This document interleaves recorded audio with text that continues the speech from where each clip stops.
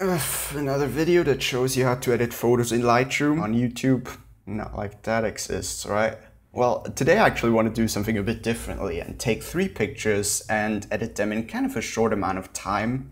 And the common theme of all of these pictures is that they're kind of like, they're not that great, to be honest, but I do think they have potential, so I just want to make them look as cool as possible in a short amount of time in one video. Now, this first picture is from Hong Kong, and what I'm going to do is just raise up the shadows, bring out all of this detail, bring down the highlights to retrieve all of this highlight detail in here on the lights.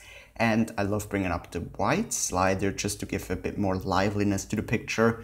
And as you can see, I shot this way too dark. I should have brought up the exposure in camera, but luckily I can do it in editing as well. And also, can you see this like weird color from the street lamps? I'm just gonna try to counteract that by bringing the color temperature more into the blues and also adding some magenta for the most part. But that actually looks pretty good. Now, city pictures actually I really like to bring up the clarity just to bring out everything. The 25 will be alright here. Let's go down into the split toning, add some highlight, magenta, or I guess just warm tones to be honest, a more clean warm tone. And go into the shadows and add some blue tones, bringing it up quite a bit actually to 30. And that looks already a lot better than before. Why not also straighten everything on auto and add just a tiny bit of vignetting on the corners so it looks a little bit more atmospherical and cool. Let's go into the rail folders here and see if we can add some dodge and burning. So I'm gonna definitely try with plus exposure, a little bit of warmth, whites and contrast, and just like drop one over here and duplicate it, drop one over there. And I guess that's pretty much it. Just 2 filters are enough in terms of plus exposure. Now I'm just going to go into the opposite, go a little bit into the minus exposure with some parts like this part in the bottom right. Doesn't really need to be that bright. And speaking of that part, let's just crop it out. Doesn't look that great. Alright, let's bring up another graduated filter, rather the first graduated filter, add plus exposure over this guy. Add a bit of minus clarity just to bring some like mysterious cool vibes in there, as if the distance was more hazy. And then the bottom, I'm just gonna add another graduated filter with minus exposure and a bit plus clarity. So you have this nice graduation from kind of dark to bright in the background, and also the background being a little bit dreamy and then the foreground being very crisp and clear. And there's quite a bit of noise, so let's bring up the noise reduction a little bit and definitely bring up the color noise reduction, which will reduce all of the purple and green sensor noise. And let's just compare this real quick from before to after. Man, that's a world of difference in just like 3 minutes. Let's go on to the next one. And this is St. Paul's Cathedral in London. I remember taking that photo. What I want to try here, let's just make it straight first of all. I'm just kind of trying to visualize what I want to do, trying out different color temperatures for now. Yeah, okay, I think I have an idea. So I want to go into the warm tones, bring up a lot of the shadows, bring down the highlights by a lot as well, bring up the whites. Contrast, I'm not too big of a fan of contrast. It really tends to lose a lot of the shadow details. But here again, because it's architecture, I'm going to bring out a little bit of the clarity to make everything just more crisp, I guess. Bring up the vibrance and ooh, look at how well vibrance works here. That is beautiful. Okay, then tonal curve. Let's see. Okay, I think I want to go into the minus highlights a bit and then also into minus darks because I still want to have some shadows in there. I don't just want to make everything super bright and boring. And split toning, I'm going to do my usual thing, which is going to the warm tones and then go into the shadow tones and add a bit of blue. I still want some blue in this picture, although what I think I'm gonna do here is kind of a selective color, but not in a bad, boring way, but instead just boost the red tones, orange, yellows, and then take down a lot of the aqua, blue, purple, magenta colors like that. Does it work? Kind of. Maybe too much red tones. Maybe I really have to get rid of all of these magenta and blue tones. But let's actually leave the oranges at 0 and just bring up the yellows. Interesting look. I don't know if that's really the best hue for the greens. Yeah, you can see these windows are just a bit weird, so I want to change the hue here. and maybe go into the yellows as well, bring it more towards the orange tones. And now the problem that I have is that it looks kind of like a bit too faded out, so I'm gonna go into the tonal curve, add medium contrast here, and use my trick with the graduated filters and bring in one over the top, making it a bit brighter, bringing down the whites so they're not clipped in the sky, and making the clarity a bit less, and then adding another one at the bottom, making clarity more while bringing down the exposure, just like that, you know, doesn't have to be perfect. And then go into the rail filters, add some plus filters here with plus white, plus exposure, plus color temperature, and just, oh, that's way too much color temperature, and just kind of drag them over some things that could be more interesting, more like complex in terms of the lighting.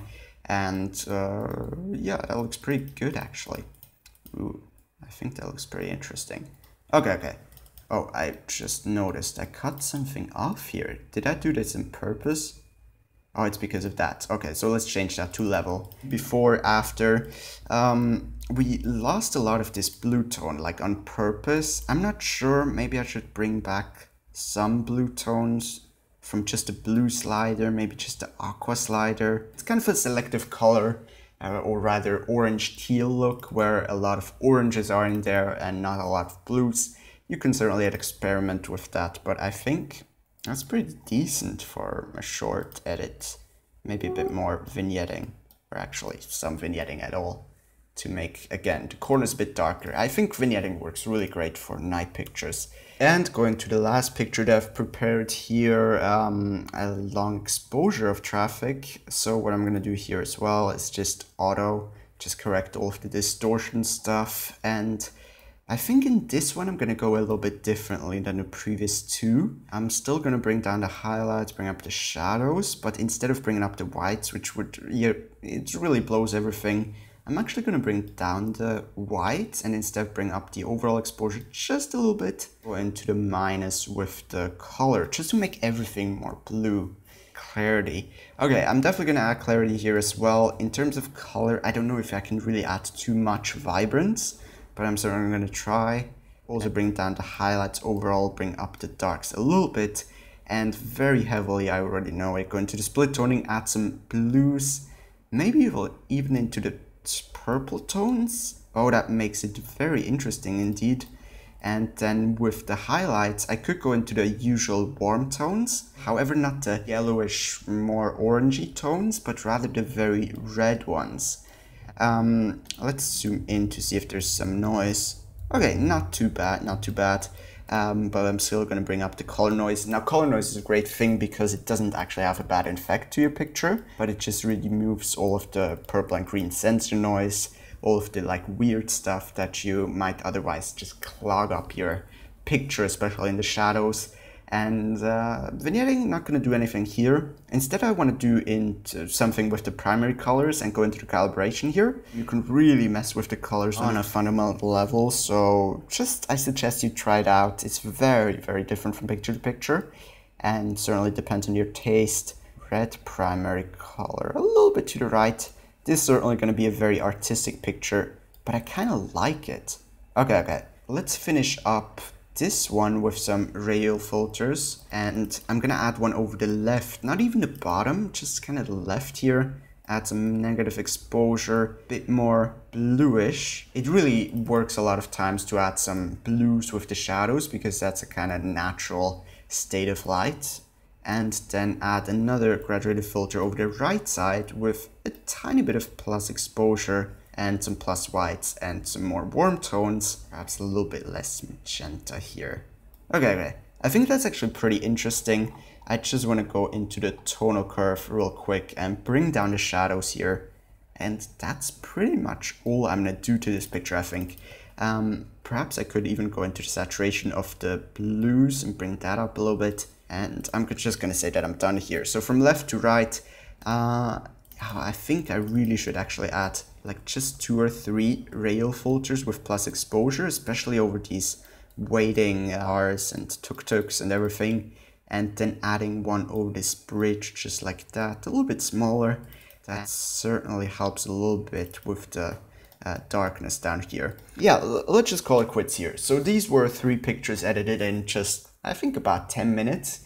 I could certainly do a lot more like detail stuff if I have more time. What I wanted to show you here is that you shouldn't necessarily just discount a bad looking picture, especially if a raw file that is good technical quality and that has potential. Then you can still edit that into a pretty cool picture at the end in not that much time at all.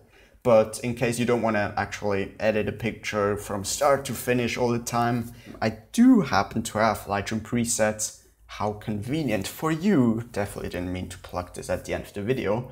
But these are my 25 Lightroom presets that I've created over the years to help with my editing. And the thing that's kind of unique about them is they're not just created to make a certain look to your picture. I've really made them so you can take a wide variety of raw files, whether it be city, landscape, nature, picture, dark, bright, daytime, nighttime, and just apply a preset and get a look for it. And, just pretty much have your picture edited in one click and make it look really cool.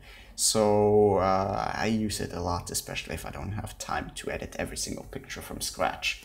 Just in case you're curious, you can check out the website. There are more examples on there and more info about it. And also, I offer full refund. So if you buy them and you don't like them, you can just tell me and I'll refund you.